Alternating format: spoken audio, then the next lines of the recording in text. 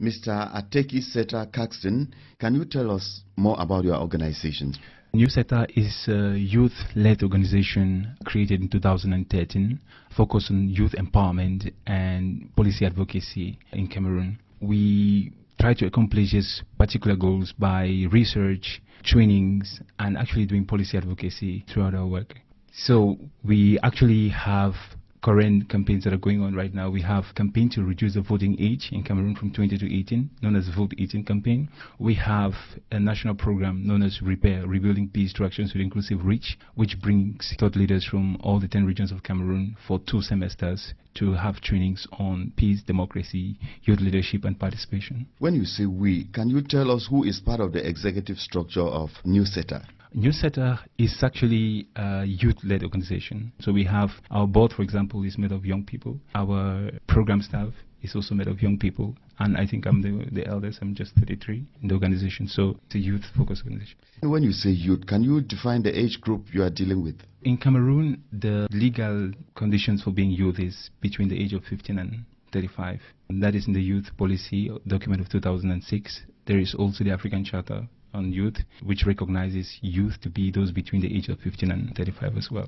You organized this event in Yaoundé. Can we know what was the motivation behind it and who was your target group? The program Repair really targets young thought leaders, leaders of organizations, non-governmental organizations, and even those who want to get into the field of practice in democracy, peace, development. We launch a call for application basically as this category of people, young people within the age range of 15 and 35 who are involved in democracy work, peace work, governance, accountability, all of that, so they can apply and get trained to be able to enhance the work that they're doing on the field. So the program is structured in 2 semesters. So the first semester focuses on democracy and peace. To try to contextualize our training to respond to the current situation in Cameroon, but also tries to make sure that young people themselves can go out back to the field to give out what they have acquired through the trainings in what we call step down, pass it on activities. And then when they carry out these pass it on activities in the different regions, they report to us, and that's the precondition which permits them to participate in the second semester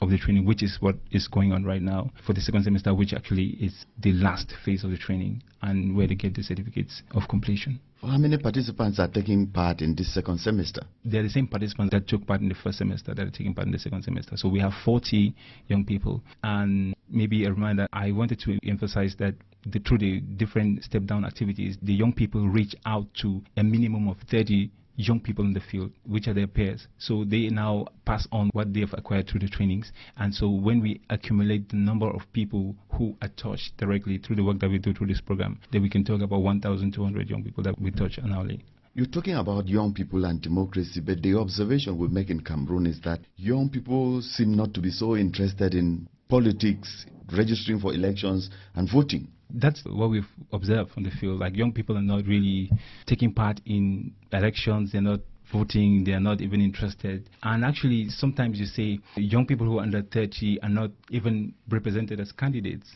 And since they make up largest section of the population, about 60-65%, we're not just talking about an apathetic generation, we're talking about an apathetic population. But the thing is that we cannot give up on young people because we've noticed that they're not interested in that. What we need to do is rather see that as an opportunity to bring them into the mainstream of political participation by training, by giving all other opportunities that can help them to develop positive citizenship values and so on. And this is why we are interested in developing programs like this. What will you say to youths who seem more or less discouraged that they don't have the means to actually take part in elective politics, standing as candidates, and they seem to be discouraged that the elders have confiscated everything? One thing is that young people don't need to give up. That's the first thing, because you can only access spaces when you are capable of managing those spaces. And so there are things that young people need to do. The young people need to build their capacities, and the power that young people have does not reside in instantaneous change, like being there right away. If they organize themselves and take gradual measures, they can be there. Given some 5 years, 10 years, they would be there. So the narrative, how this problem has been discussed is that young people are not there currently, and so they're not viewed as competent leaders. But I'll tell you that I've seen young people who are making a difference in the field. I've seen young people in other spaces which are not effectively those that you have to sit in a position and make decisions. Young people are demonstrating leadership, and you can see that, for example, let's take those who represent us in international competitions. Let's take the national football team, the under-17. They recently won the African Cup of Nations in Tanzania. These are young leaders. Everyone was moved by their participation. It's not like they must be able to sit in decision-making spaces.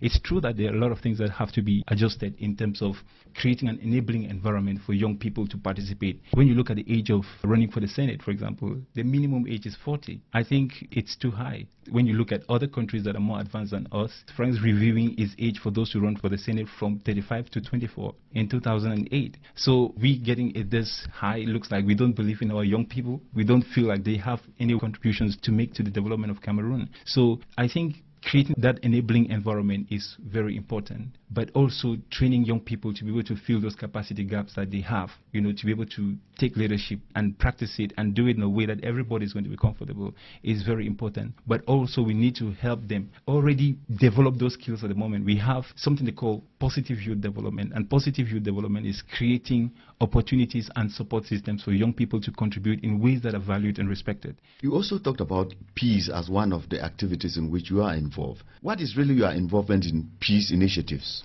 They say conflict starts in the mind. And if we have to resolve conflicts, we must begin by the mind.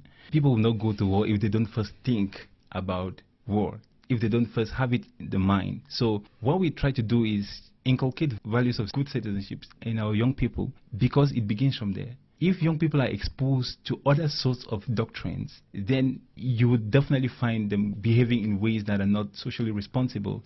That's one of those things that we try to do, the advocacy. If we say young people have to wait until they're 20 before they can have a chance to vote, what happens to them before they are 20?